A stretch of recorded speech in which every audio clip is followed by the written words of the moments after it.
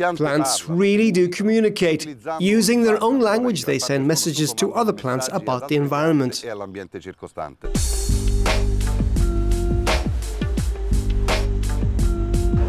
In Florence, a European research project is analysing the electrical activity of plants.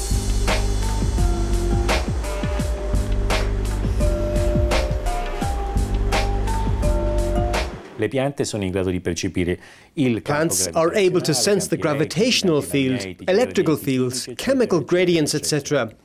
This huge amount of information exchanged by plants is there. Why shouldn't we use it? We just have to find out how to decode it and then make it intelligible.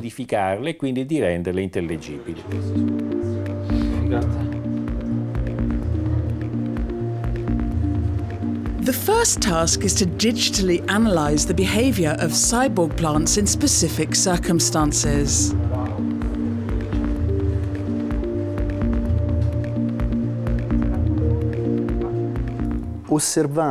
Observing signals generated by the plants, we can backtrack to the stimuli that generate them and find good quality signals. Once they've been read without being distorted and have possibly been amplified, they are digitized. In other words, an analog signal which varies in time is converted into data.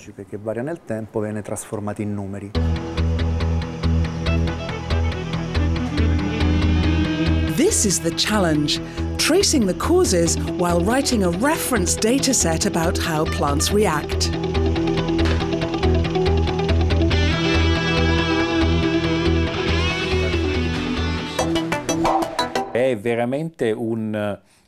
It's a real vocabulary. Each electrical message corresponds to a specific environmental parameter. If we can break the code, we will have a Rosetta Stone for plants, which will tell us what plants are sensing.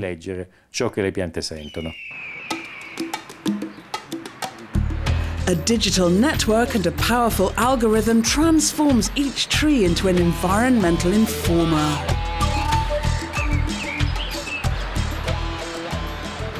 The ultimate aim is to collect data from several plants and aggregate them via a node.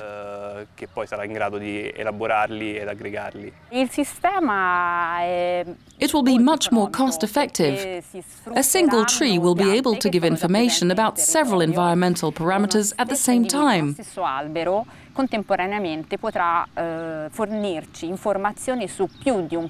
Using traditional sensors, as we currently do in environmental monitoring stations, we use one sensor to monitor each parameter that we want to analyze, and that's very expensive.